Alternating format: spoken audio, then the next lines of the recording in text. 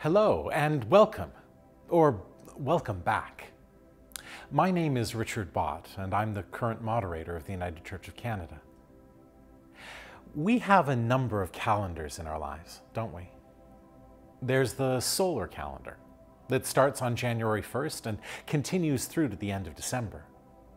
There's the liturgical calendar that starts with Advent, moves us through Christmas, Epiphany, Lent, Easter, Pentecost, Ordinary Time, Creation Tide, and then back to Advent again.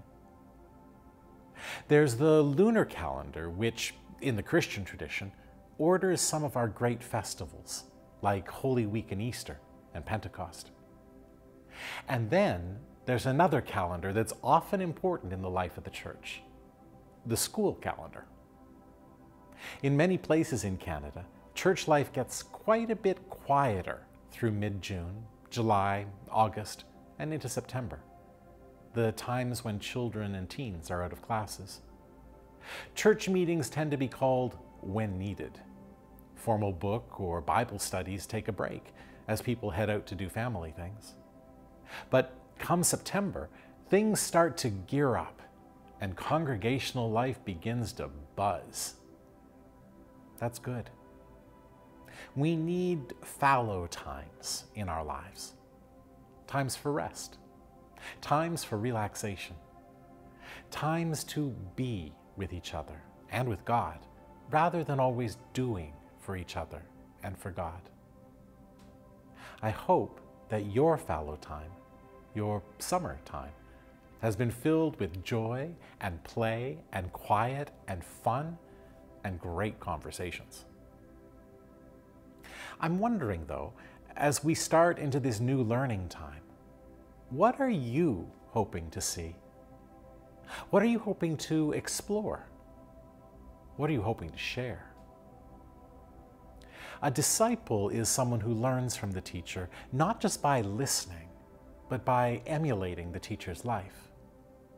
What of Jesus' life would you like to explore or experience? Perhaps there's something being offered by your congregation that interests you. Perhaps there's something offered by another congregation or community of faith.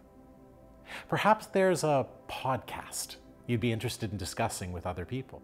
Perhaps there's a type of prayer you'd like to experience, or a book of the Bible you've been wondering about, or part of God's creation that's hurting, that you know you want to do something about. Consider taking a few moments and writing down some ideas about what it is you would like to learn or do.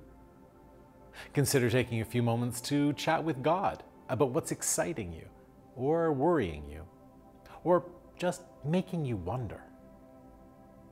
Consider 2 or 3 or 4 people you know who might be interested in exploring with you. And then, consider talking with your community of faith's council or your clergy.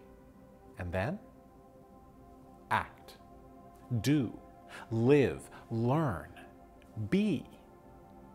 Not just with each other, but with God, Creator, Christ, and Holy Spirit. And I'll tell you, I'm excited to see where this year of learning takes you. Christ's peace be with you.